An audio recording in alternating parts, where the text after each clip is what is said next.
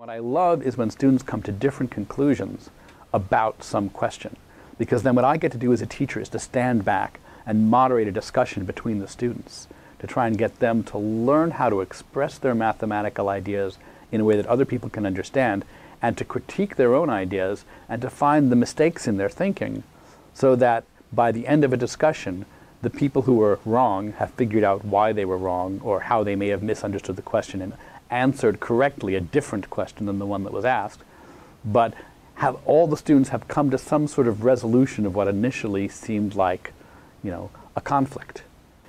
Calculus is a vehicle. It's a way of getting from place to place for the sciences and for engineering. But for my students, I want it to be more than that. I want it to be something that they understand. So we open up the hood, we disconnect cables, we just try strange things and we see what happens. And sometimes it leads to wrong answers, but we want to understand why it leads to wrong answers. So I tell them, drive the car off the cliff and see what happens.